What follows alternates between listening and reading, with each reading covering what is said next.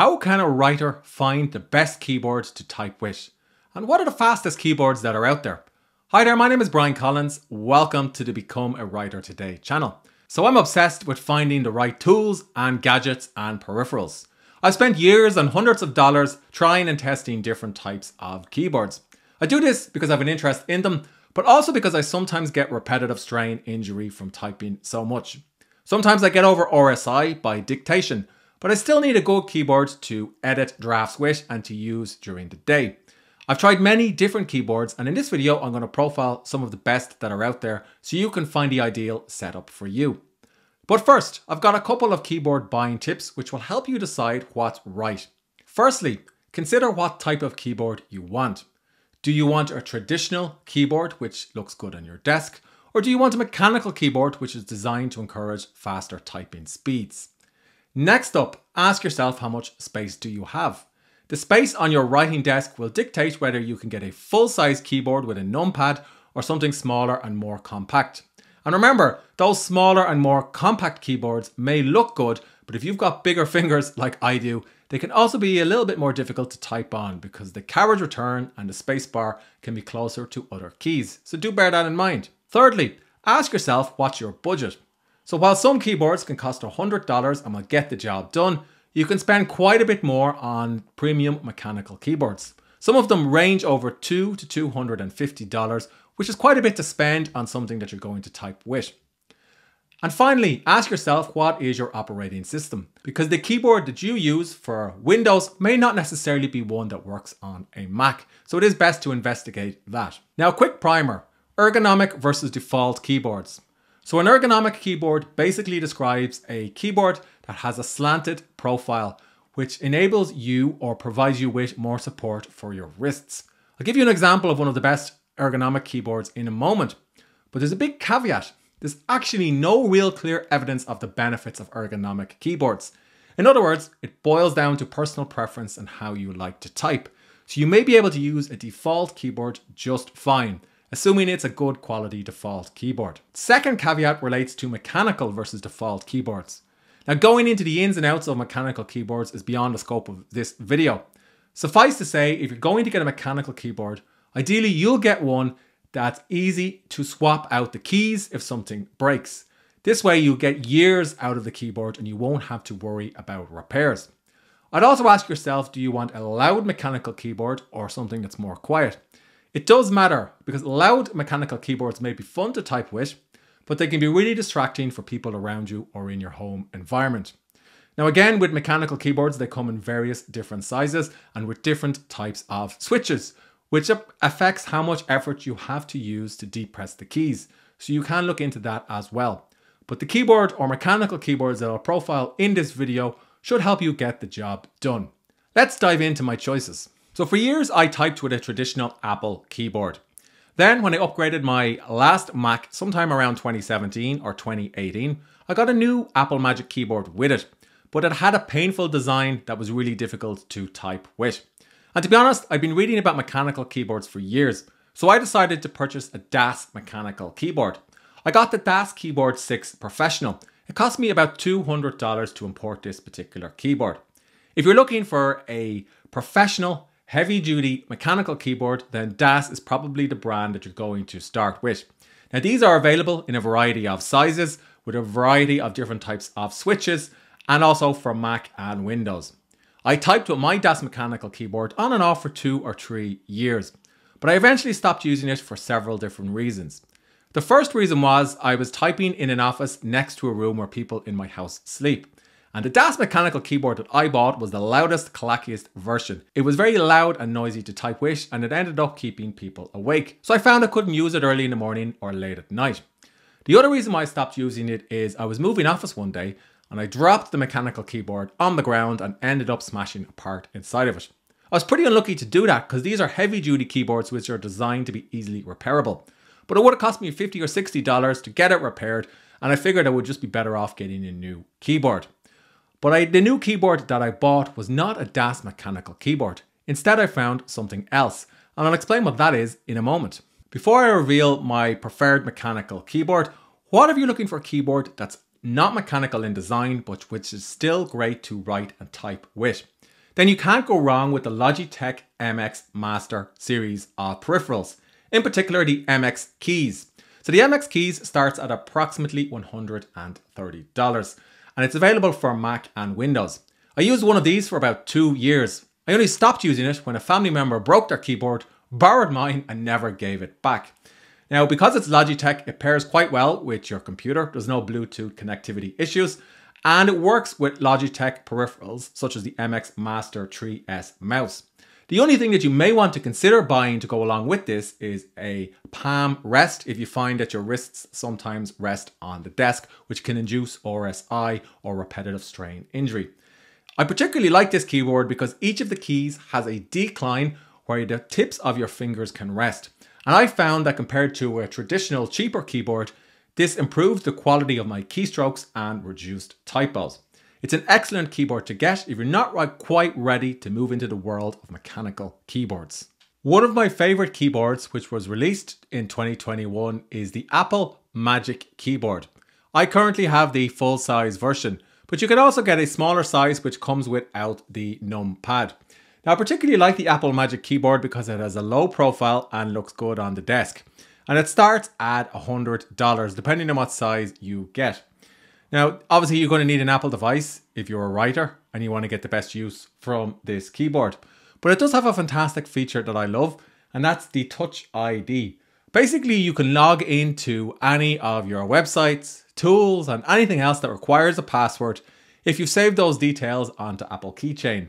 Then all you need to do is put your finger on this and it will automatically log you into your Mac and then into your services of choice. It's a real time saver.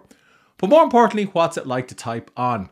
Well, there's a few caveats. So a couple of years ago, Apple changed the profile of their keyboards. And to be honest, they changed it so much that the last version of Apple keyboards were horrendous to type on. I made an awful lot of typos and mistakes. So if you're going to get an Apple Magic Keyboard, don't buy an old one. Make sure it's one that was made in 2021 or later. Secondly, obviously you're only going to get this if you have an Apple device due to the Command key. And thirdly, if you are going to get one, it works quite well if you're in the Apple ecosystem. In other words, if you're typing on an Apple MacBook, then you'll already have some muscle memory about where the different keys are. So it's going to be pretty easy for you to transition to this. Now that said, the low profile of these keys may put off some fast typists, but it comes bundled with your Mac if you're going to buy a Mac, so you will get a chance to try it. And it is a lot better than the default keyboards that come bundled with other computers. It's certainly one that I like to use a lot. Several months ago, I wanted to try writing with an ergonomic keyboard myself. I did some research and came across the Ergo K860 by Logitech. It cost me just over $150 to buy this keyboard. Now this particular ergonomic keyboard has a sloped wrist rest, so it's really comfortable to rest your hands on. In fact, it provides 54% more wrist support than traditional ergonomic keyboards. But not only that, it's a Red Dot Award design winner. If you're not familiar with the Red Dot Design Awards, they're basically critically acclaimed awards within the design industry that cover a wide range of categories from watches to clocks to even keyboards. So you can be sure that you're buying a keyboard which is well constructed and built to last. Now there's a version that you can get for Windows and a version that you can get for Mac. I got the Mac version because I use an Apple iMac the most. But most importantly, what was it like to type on? Well, I tried the ergonomic keyboard for 3 weeks. And to be honest, I couldn't transition from typing with a normal keyboard to an ergonomic keyboard. Changing muscle memory for my typing skills was simply too much. And to be honest, I found it a frustrating experience. It's not a criticism of the keyboard, it's well built, well constructed, and the buttons are pleasing to use.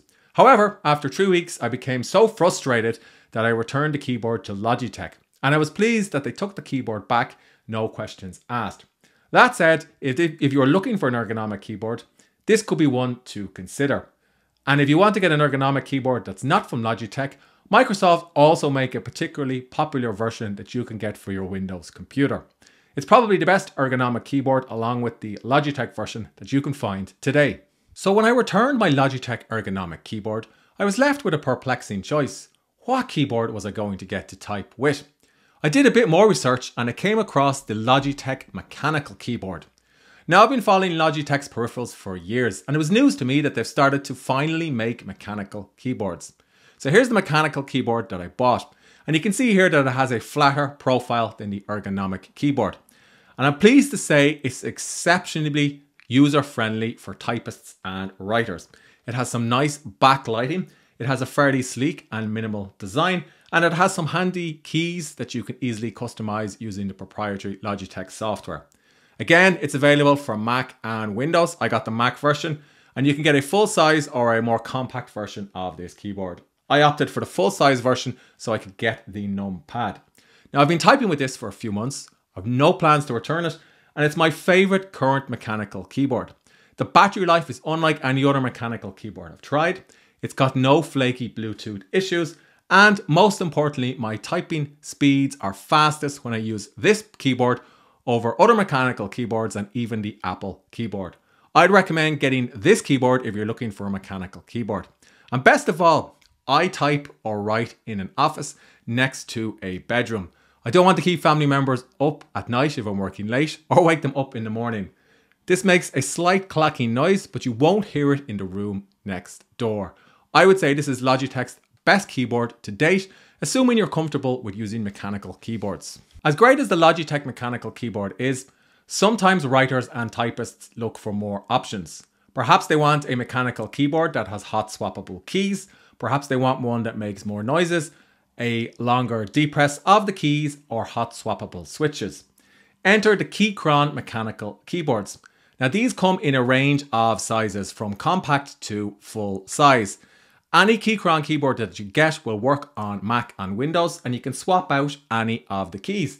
It even has some pleasing or colourful backlighting that will light up the room when you start to type. Now I got this keyboard several months ago. I actually opted for the more compact version, but I found I was making too many typos with the more compact version. So I subsequently upgraded to this version, and I used it for several months. It was a relatively nice keyboard to type with. I found I made less typos than I made with a traditional keyboard, and I really enjoyed the clacking noise. But why did I not hold on to it? Well, firstly, I found the keyboard was actually quite loud and it was keeping family members up or waking them up in the morning, so that was the first reason why I changed. But I also changed for another reason. So I'm on a Mac and I found the Bluetooth connection between this keyboard and my Mac was a little bit flaky. In other words, if I stopped using the keyboard for a little while, say 15 or 30 minutes, the keyboard would go into power saving mode and then it would take a few seconds to reconnect to the Mac. Sure, it was only a minor annoyance, but it was enough to interfere with my working day just a little bit. Perhaps I'm being pedantic, but I did find threads from other Reddit users on Mac who had the same experience. Now that said, your mileage may vary. It really depends what you're going to use the Keychron for and what size you want to get. And perhaps that's its biggest strength. If you're looking for a mechanical keyboard that's specific to your typing or writing workflow and that's budget friendly, because these start at $100, which is cheaper than some other mechanical keyboards, then check out what Keychron make. It's also got a pleasing design that will look good on your desk. There are a couple of other keyboards that writers can try, but in summary, if you're on Mac, you can't go wrong with the latest Apple Magic Keyboard. You also can't go wrong with the Logitech MX Master series. I'd also recommend checking out the Logitech mechanical keyboards. Now it may sound like I love writing and typing with Logitech devices, but I'm also big into portable writing setups. Let me explain. One of my favorite writing setups for writers, or for when I'm working on an article, involves getting an iPad Pro and the official keyboard that goes along with it. I like it because the iPad Pro is minimalist and free of distractions. Obviously it's portable because it's a tablet, and when paired with a keyboard, it works almost like a laptop. It has fantastic battery life and I can decamp to the local coffee shop, order some coffee and get to work on the latest article for one of my sites. It's really pleasing to type on, and when you're using a writing app like IA Writer or Ulysses, it's a joy to use. Definitely one to check out. And of course, you don't necessarily need to use the iPad Pro. You could get the basic version of the iPad if you're looking for something that's more budget friendly. But what if you want to go really minimalist? Well, there's a particular old school writing device that came out in the early 2000s. It still has a cult following and you can pick these up on eBay for less than $100. It has no fancy screen, no internet connectivity, and no apps of any type. I'm talking about the Alpha Smart Neo. I got one of these on eBay for $50. It has a green LCD screen. All I can do is turn it on, open one of the 10 files on the device. That's right, it just supports 10 files. and just start typing. In other words, if I was in a coffee shop, all I would need to do is bring this with me and I can simply start typing that first draft. Now it's powered by AA batteries and the batteries power this device for months. It's a bit like a giant calculator. That said, it's really lightweight and portable and durable. I've dropped this lots of times and had no issues with it. Of course, you're not going to be able to connect this to the internet, and to get the writing off the device and onto your computer, you have to use the bundled USB cable. That said, if you're looking for something that's going to help you write, which is nice to type with, and which is free of distractions, I'd also recommend considering picking up one of these. It has a cult following for a reason. It's called the Alpha Smart Neo, and you can usually get one of these on eBay for somewhere between $50 and $100. Those are my recommendations for the best writing setup today. Currently, I'm using the Logitech mechanical keyboard the most. I'm experimenting with the latest Apple Magic keyboard because I really love Touch ID. And when I'm on the go, I use one of the portable setups like I've just described a few moments ago. I've also got a detailed blog post where I profile some other keyboards that I asked some expert writers to review. So if you didn't like my recommendations in this video, go and check out that blog post. I hope you enjoyed this roundup of some of the best writing setups for typists and for writers. If you do, hit thumbs up. If you have suggestions for future content like this, let me know in the comments section below. And to get my latest video, don't forget to subscribe to the channel.